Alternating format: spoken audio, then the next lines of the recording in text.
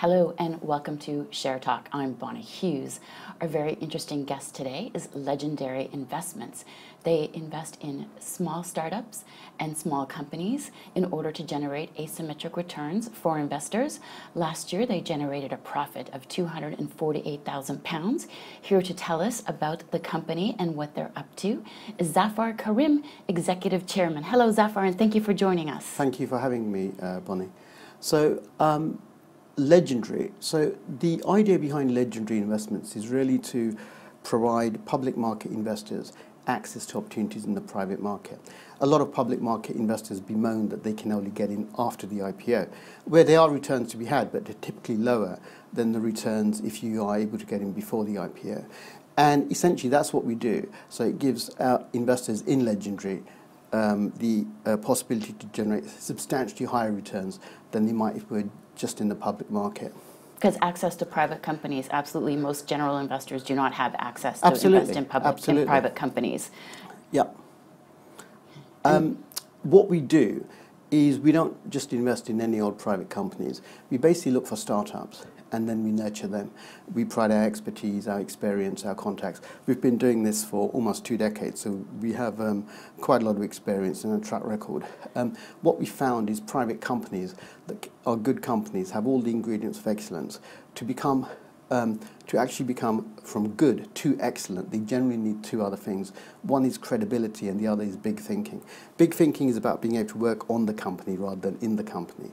And credibility is becoming safe to buy from. At Legendary, we're able to do both. The listed platform gives them the credibility, and us working very proactively with the companies gives them all the other bits and pieces. And so we maximize the chance of those good companies becoming excellent companies. And is your main form of investment on an equity side, or do you also do debt? Yes, okay. Equity. We don't take debt. We only invest in the equity because that's where the largest upside is. Yes, that's very true.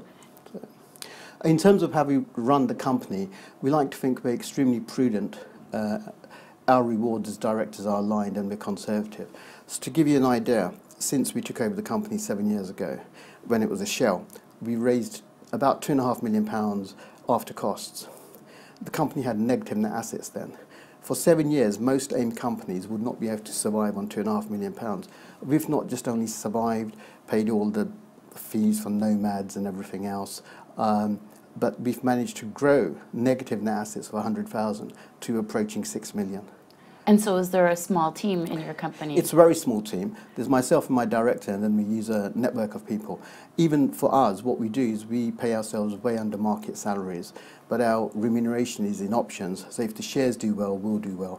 And our options are always struck at out of the money. So when the share price was 0.1, we issued options strike at 0.2. So that shows your interests are aligned with the shareholders and the investors. Yeah. The other thing is we're very conservative in terms of how we book numbers into the balance sheet.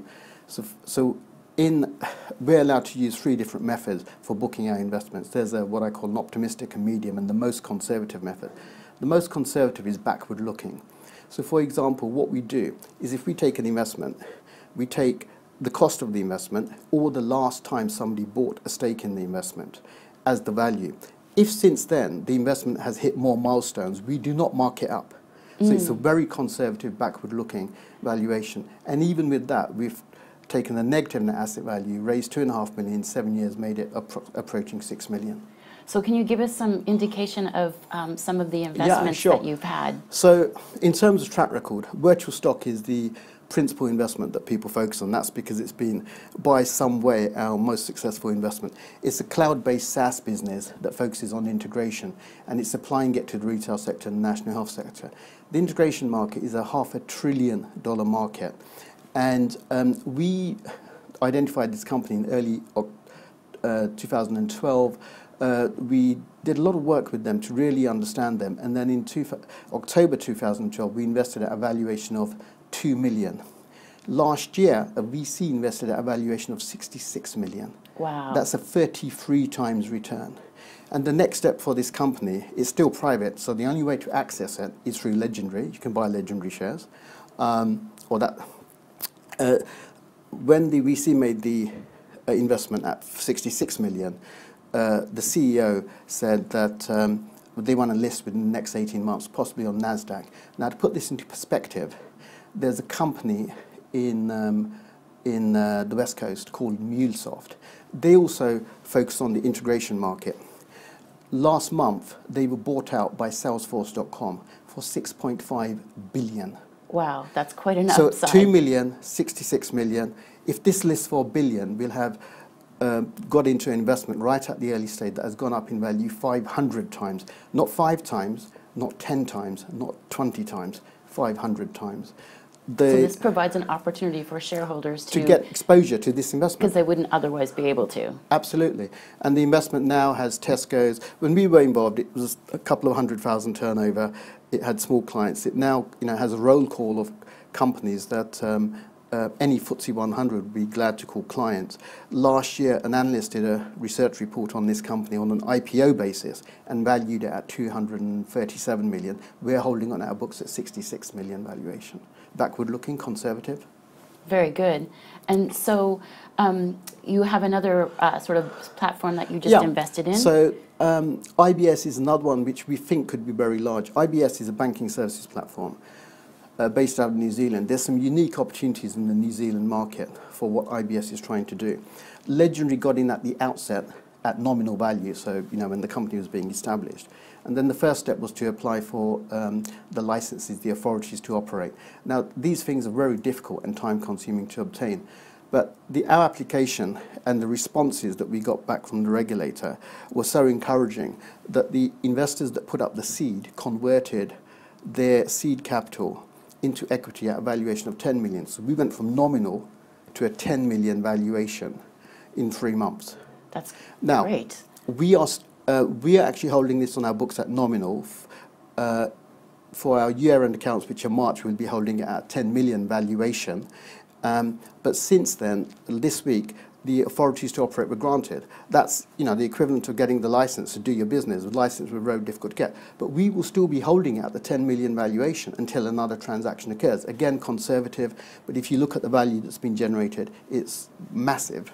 Now, most investment trusts usually trade at a discount to their net asset value. Is that the case with yours as well? Well, we've actually never traded at a discount to our net asset value except twice. There's a slide on this later on. But the first time that happened, within a couple of weeks, a couple of months, our share price had risen by 4 times. And now we're trading at a discount to net asset value again. And almost at the same price we were when we were trading at a discount to net asset value before. But the point is the company and its underlying investments are much stronger.